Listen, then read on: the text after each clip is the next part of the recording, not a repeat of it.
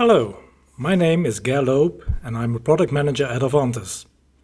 In this short video we will demonstrate how you can follow your process in time using Avasoft. If you would like to follow a process in time, for instance following a chemical reaction in time, with Avasoft there are multiple ways to proceed.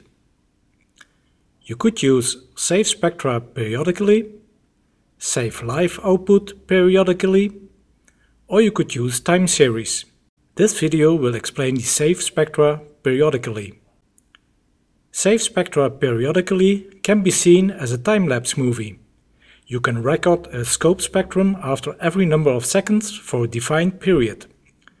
And you can analyze the data afterwards, either in Avasoft or export it to be analyzed with, for instance, Excel. Save spectra periodically will only work with raw data, scope data, so not with manipulated data, for instance transmission or reflection data. We will demonstrate this with the following transmission setup.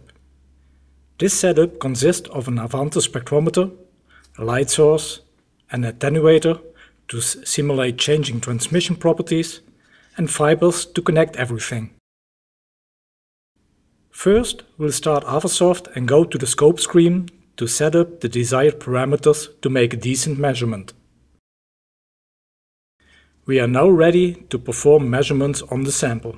Stop the measurement and go to the Options menu. Under Save Spectra Periodically, you can set the desired settings. If you would like to save as fast as possible, you need to check this box. If this is not the case, you can enter the desired timing parameters.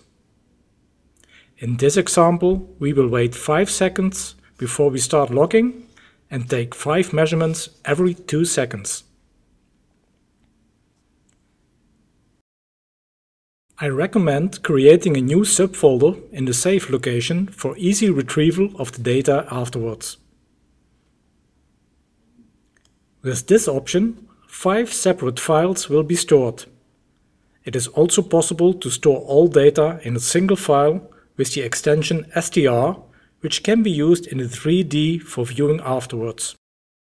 Once the autosave checkbox is checked, the recording will take place after the start button will be pressed.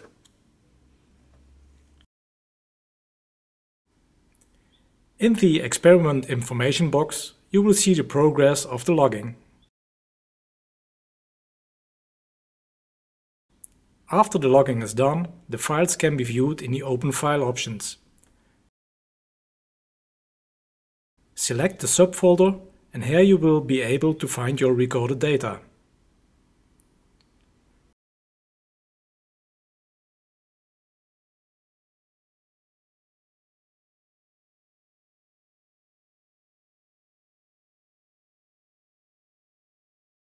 This concludes the periodically save option in Avasoft. We hope you will find this tutorial useful. Please check out our other videos as well.